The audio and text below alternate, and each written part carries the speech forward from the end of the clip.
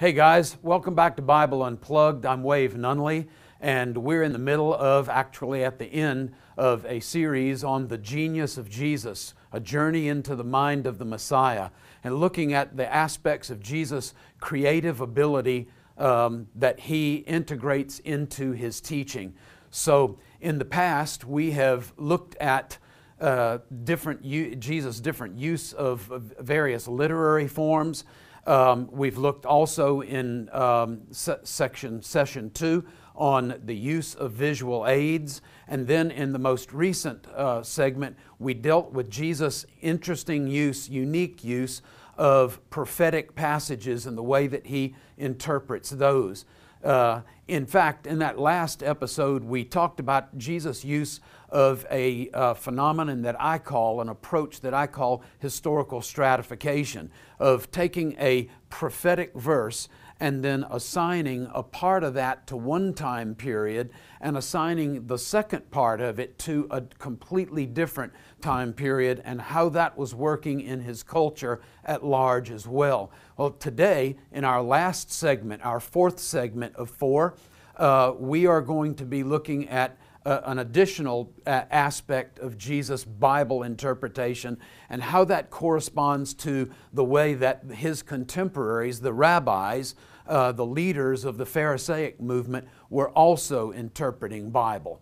To do that, we're going to be looking at not historical stratification, but a whole other component of the Bible interpretation methods that were in vogue in Jesus' day in the land of Israel and among the Pharisaic or rabbinic community.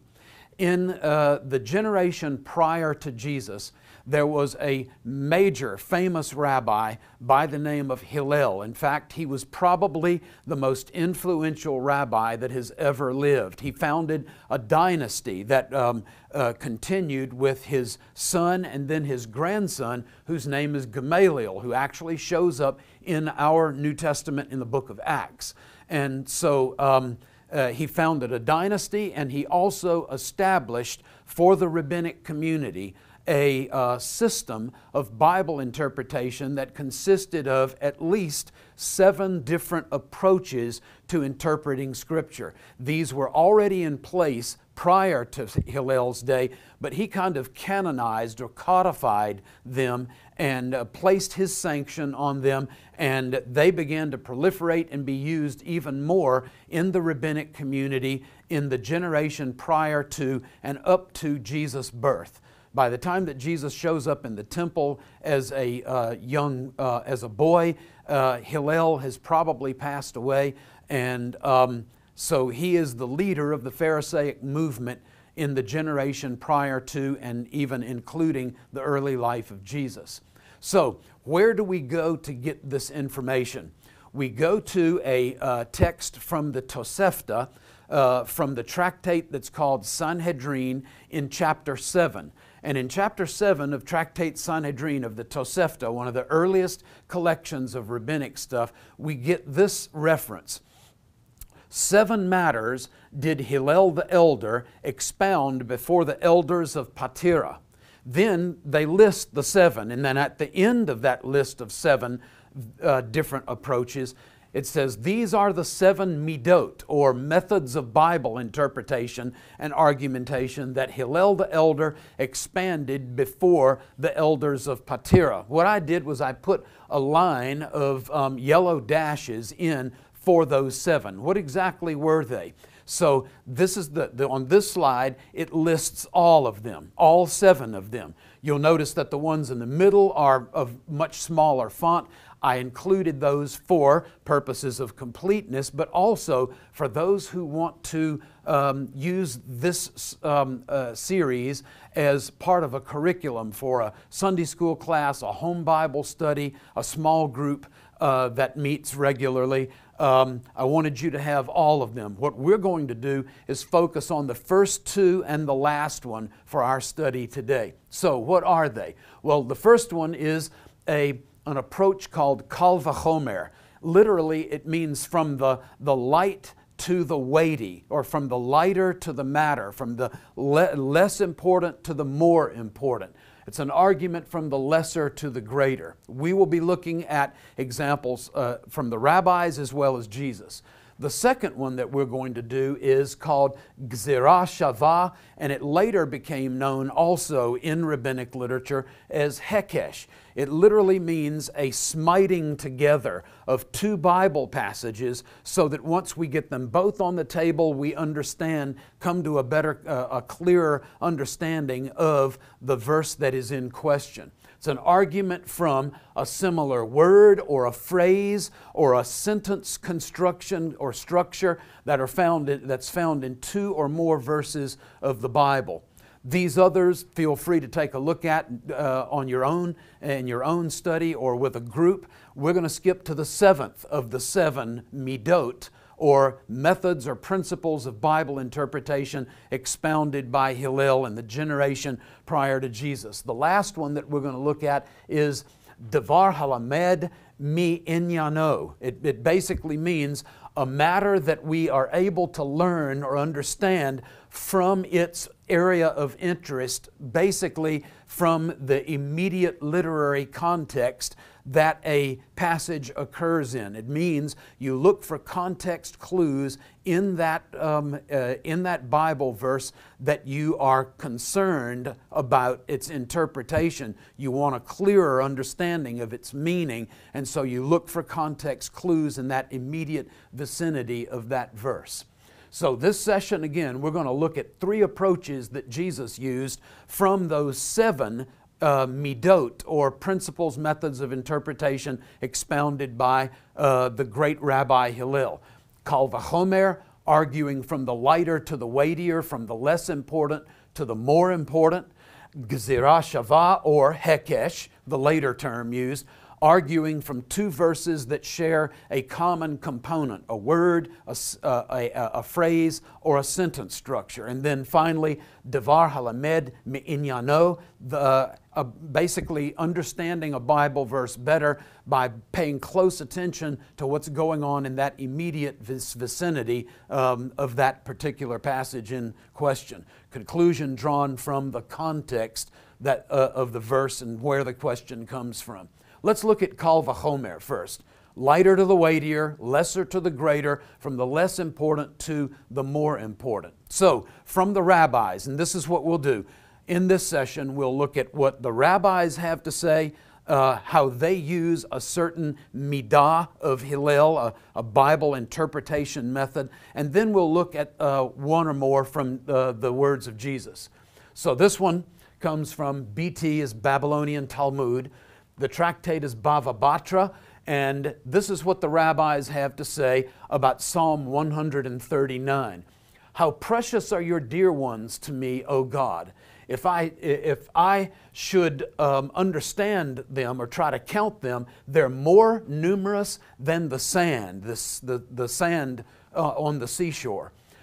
The question comes, how can they possibly, how can the people of Israel, or those precious to God, outnumber the grains of the sand upon the seashore? Well, the rabbis suggest rather this verse is saying, if I count the deeds of the righteous, not just the individual righteous people, but all of the things that they do in obedience to God's word, then they are greater in number than the grains of sand on the seashore. Now the same passage continues. This can be seen by Kal v'chomer. Remember, an argument from the lighter to the weightier. This kind of argumentation, if the grains of sand that are fewer in number can protect the shore from the sea, from it intruding into the dry land, prevent it from flowing inland, then all the more so do the deeds of the righteous, which are greater in number than the sands on the seashore, protect them, the people who are doing them. Therefore, the sages, the rabbis, the rabbinic figures, they don't need any additional protection from amulets or whatever, spells and that sort of thing. So they're playing off of this idea of Jeremiah, where God says, I have enough power where I set a small little rim of sand around the shore of the sea, and that protected its intrusion. Well, that's an example of Kal v'chomer. If this, then all the more so something that is more important, something that is weightier. How does Jesus use this? Take a look at one of the passages that we have only recently looked at when we were dealing with Jesus' Sermon on the Mount. Jesus says, look at the birds. Very importantly, Luke says that Jesus' original word was look at the ravens. He's specific about what kind of bird. Look at the ravens of the air. They don't sow, they don't reap, and they don't gather into barns, and yet your heavenly Father feeds them. Are you not worth much more? That's the language of Kal Vachomer. There's this, and then there's something that is of much more, weightier, heavier importance or significance. Are they not of much more worth than the birds of the air? So I put a bunch of Bible verses down here at the bottom that Jesus is very clearly playing off of. His worldview is informed by the Bible. By the way, ours should too if we call ourselves followers of Jesus.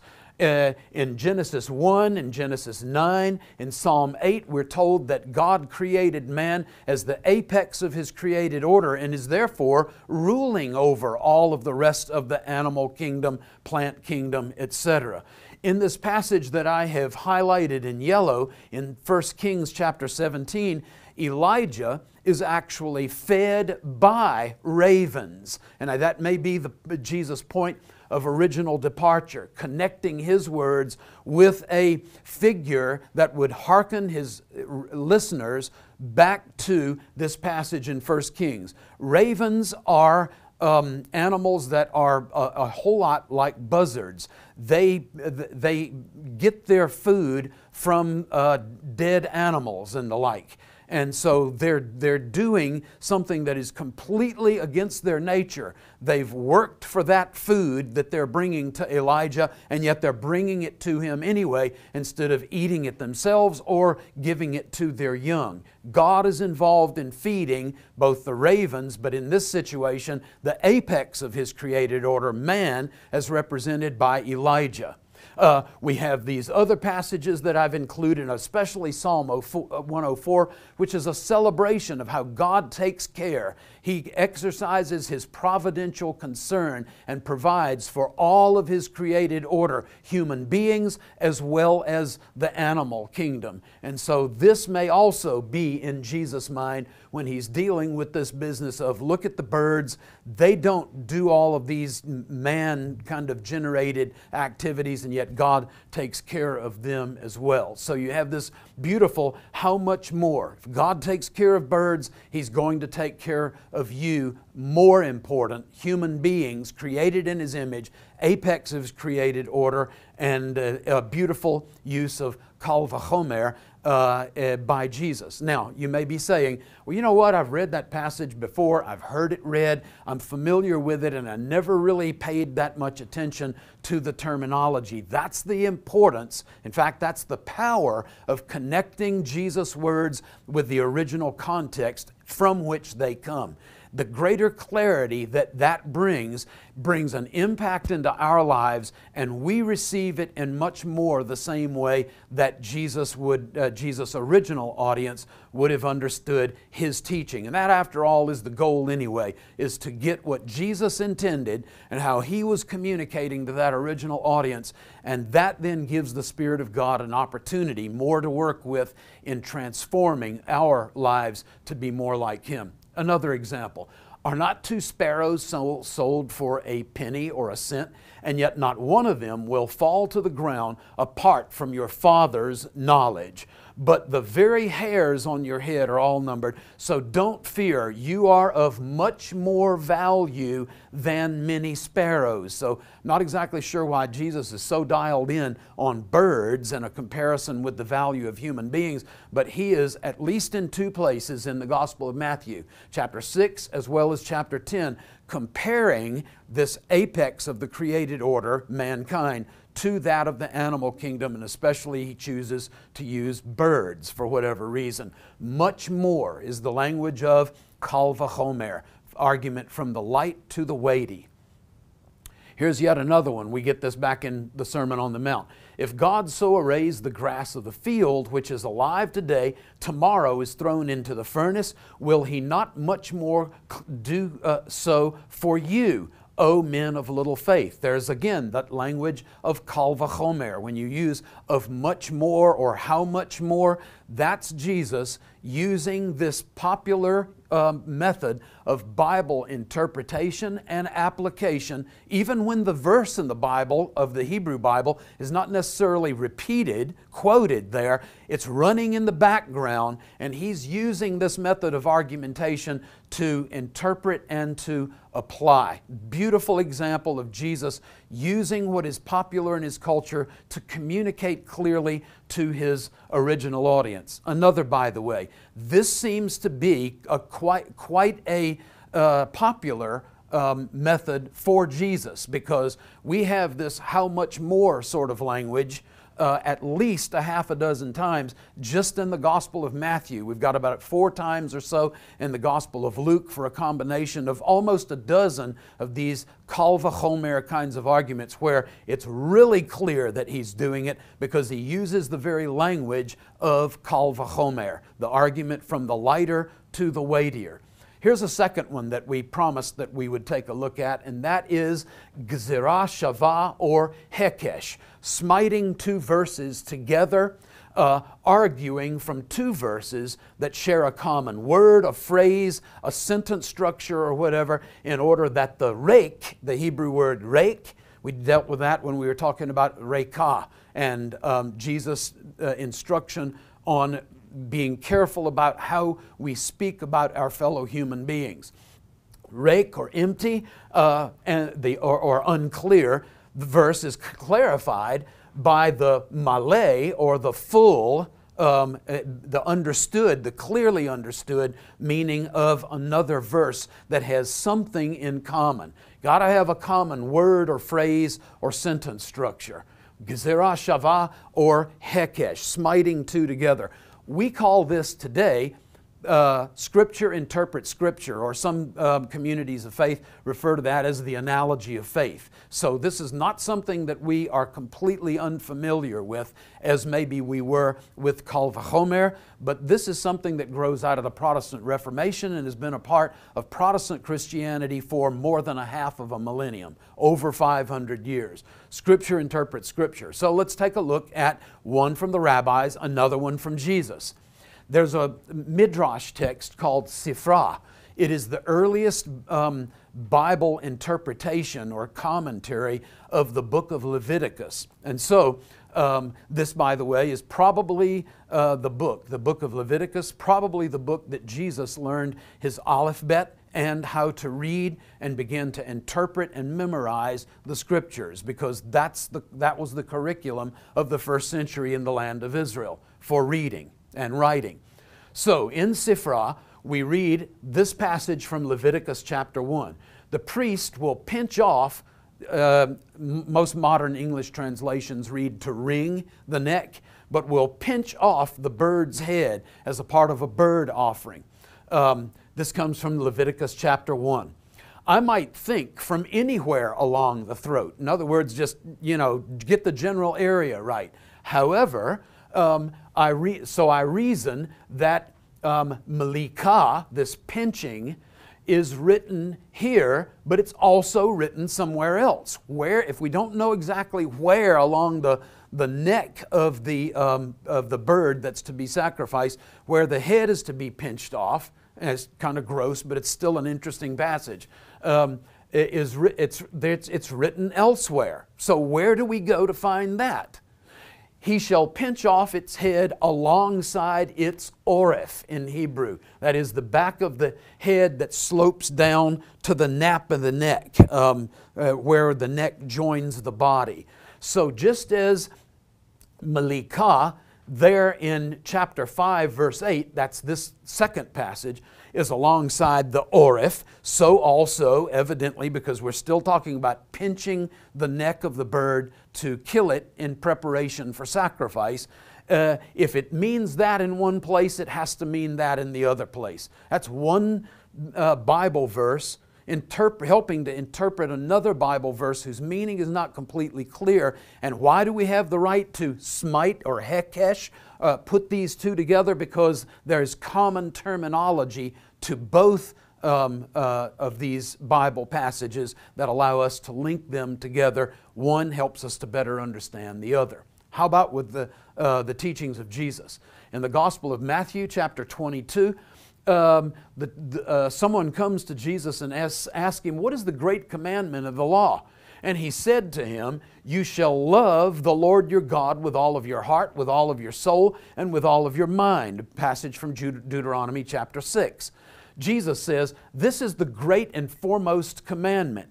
And then, most English translations have the word "the" there. It's not there in the original Greek, so I've struck that out with a strike through, and it's basically a second is like it, to be compared to it, similar to it, has some sort of an inherent connection, and we'll see what the connection is.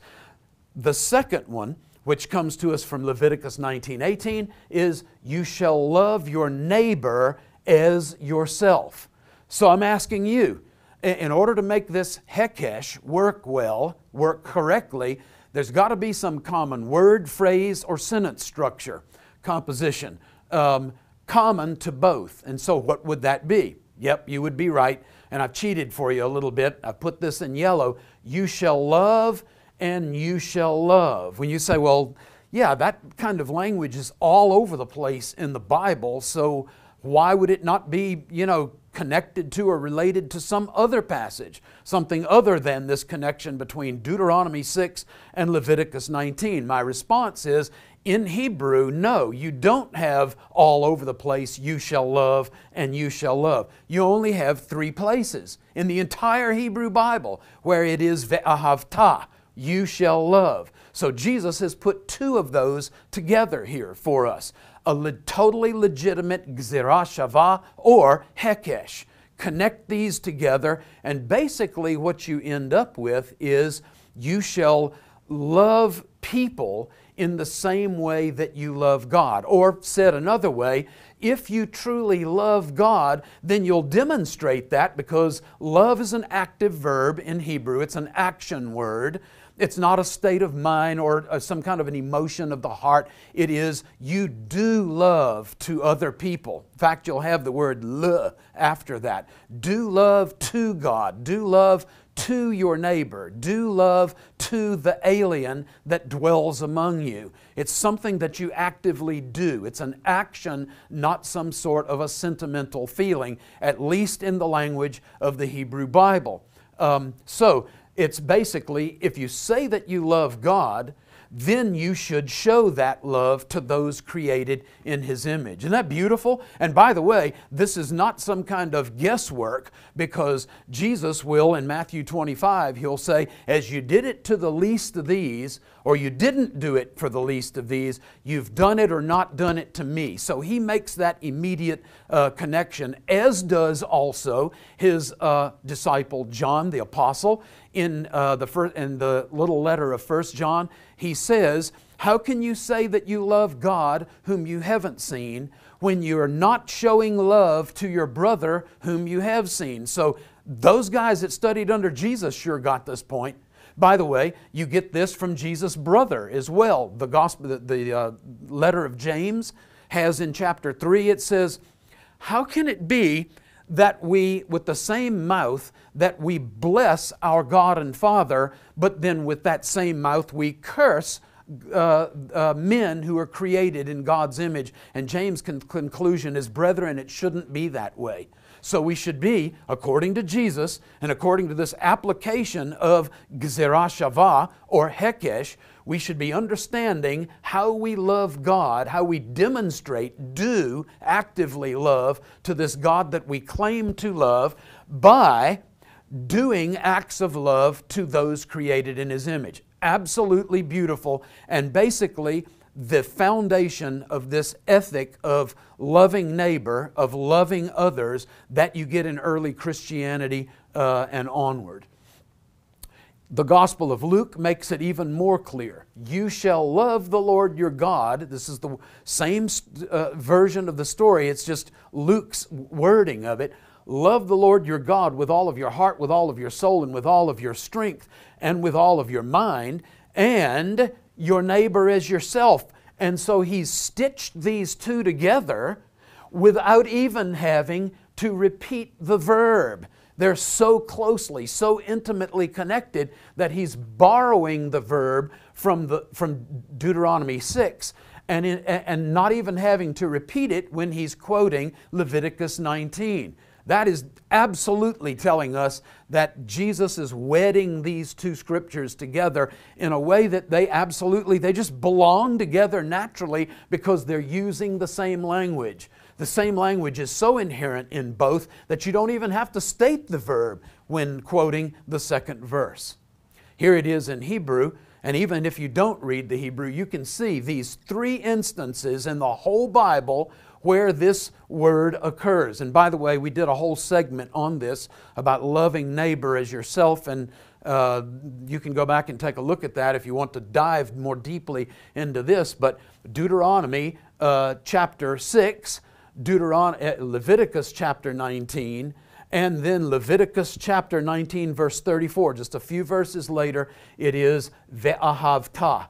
And this is loving God, loving your neighbor, and loving those that are not a part of your people group. That's loving your neighbor as yourself, and loving the stranger, here in the third example, as yourself. These are the three ve'ahavtas in the whole Hebrew Bible, and just beautifully connected. In Luke chapter 10, he actually will refer to this third, loving the stranger, by inserting intentionally the Good Samaritan into the story.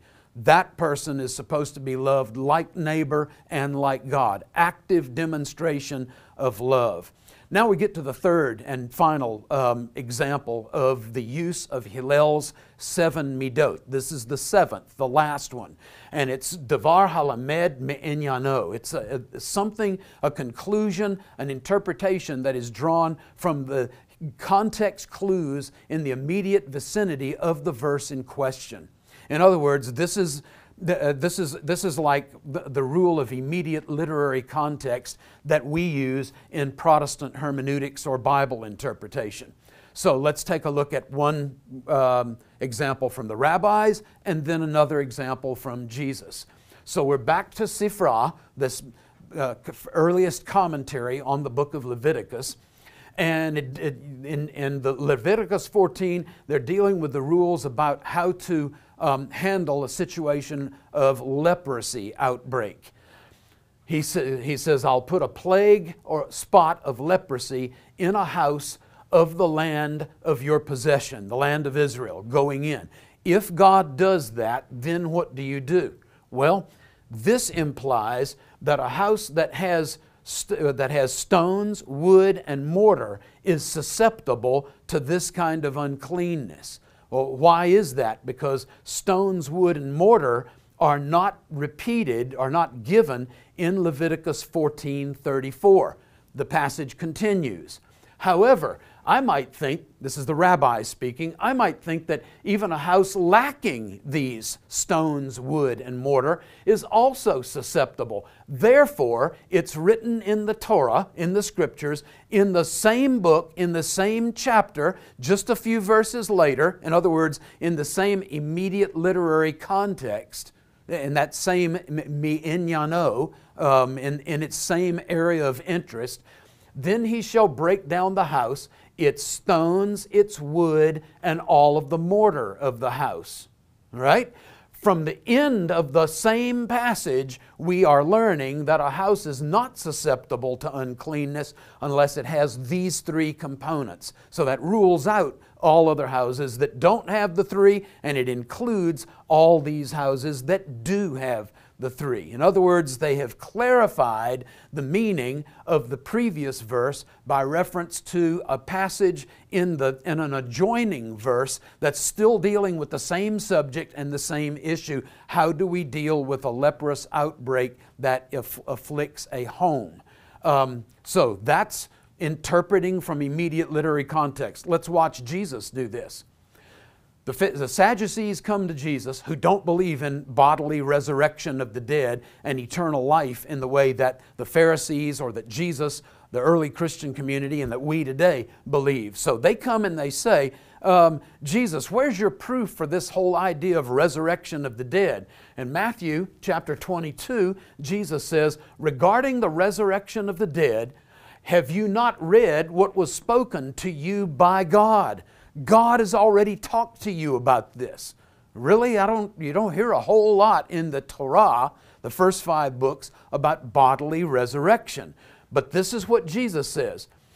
The passage he quotes, I am the God of Abraham, the God of Isaac, and the God of Jacob. Haven't you read that? Okay, well, let's take a closer look at the immediate literary context, at the context clues provided right around the area of that passage which is in question, that passage that doesn't seem to be totally clear to you. And what do we get? The verb, I am, it's not I was the God of Abraham, back when he was alive, back when he walked the earth. It's not I will be the God of Abraham in some futuristic kind of disembodied spirits up in heaven. He says, I'm still the God of Abraham, the God of Isaac, and the God of Jacob. So if the verb is in the present tense, that means God's still on the scene, and it means Abraham is still, his life is still moving forward. So also is Isaac's and Jacob's. Their lives are present realities. So Abraham, Isaac, and Jacob, the founders of the people of Israel, are not dead. They are still very much alive, and they are still in relationship with God. That He is, at this point, still the God of Abraham, Isaac, and Jacob, and they're still in relationship with Him. So Jesus has circled the wagons, and He said, let's look more closely at this Bible verse in question, and look here, we've got a present tense reality. Hope that that's a reality in your life as well. I'm living that out as myself and enjoying every minute of a current, up-to-date, day-to-day relationship with God. So this is the sort of stuff that we do at Bible Unplugged. We're trying to bring you not the dashboard, not the plastic Jesus, but the real historical Jesus, not the Jesus of tradition or the Jesus of dogma, but rather the Jesus of the Bible, the Jesus of a first century Jewish reality, Hebrew-speaking reality in the land of Israel. And what I'm finding is that the more we dial in on the person of Jesus in His context, the more clearly we see Him. I've made mention of this before in this series. I'm going to do it here as we close it off and say, so many times I've said and I've heard other people say, I just want to get to know Jesus better. Well, the way that you get to know a person better is you listen to them. You spend time with them. You connect with what makes them tick. And so instead of leaving that in that kind of nebulous or amorphous sort of, I just want to know Jesus better, almost like a New Year's resolution, just kind of like a wish.